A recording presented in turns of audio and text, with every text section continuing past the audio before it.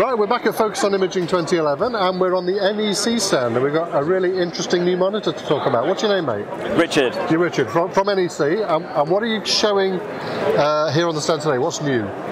Really the newest thing that we've got on offer from NEC is a new 10-bit PIPS panel technology. Right, that's this one, is it? Absolutely. This is our Spectraview 301W. Which is a 30-inch 10-bit panel, and it's basically really just advancing the number of colours that can be displayed on a screen. So what do you mean by 10 bits? It's basically 10 bits per pixel.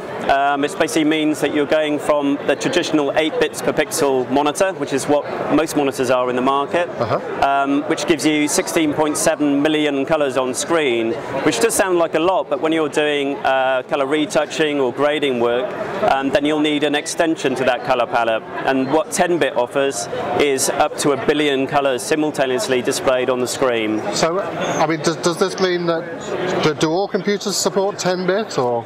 No, I've never heard of 10-bit until now. How do I get 10-bit output to the monitor?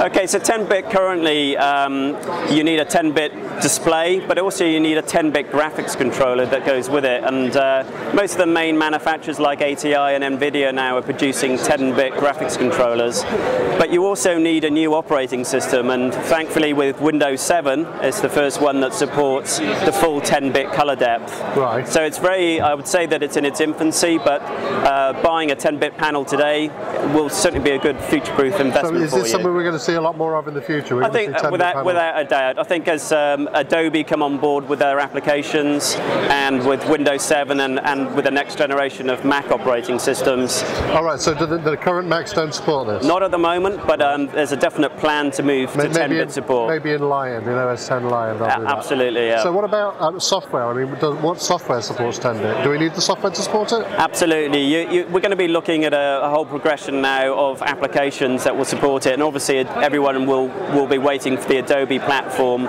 to come along for Photoshop and Elements, etc. Right. That are going to support 10-bit. But I think the operating system needs to come first, and then the application support will follow afterwards. And what about calibrating this? I mean, does this? I can see that this has got this hood around it, so this is clearly meant as a photographer or an imaging professional's monitor. Absolutely. I mean, most people think that the hood is there to actually stop the reflections of the light, but actually it's there to concentrate the color. Your eye, when you're looking at colour on the screen, is very much influenced by the background colours on the walls, and therefore this helps to shade off the colour, so you get much better colour accuracy on the screen. And when it comes to calibrating it, is there a calibration solution built in here, or does somebody use their own colorimeter?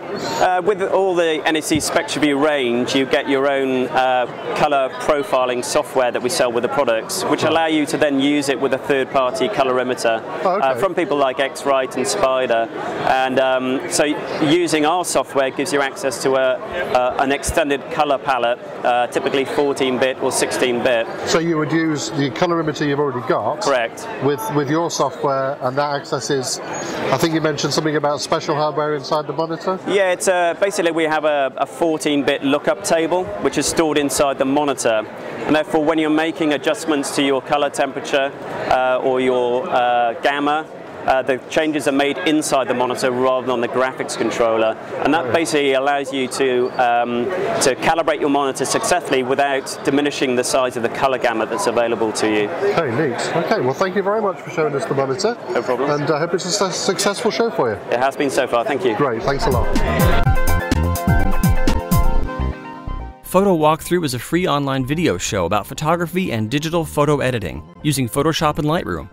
Join the Photo Walkthrough community, find all the old shows, and subscribe to the new ones for free at photowalkthrough.com.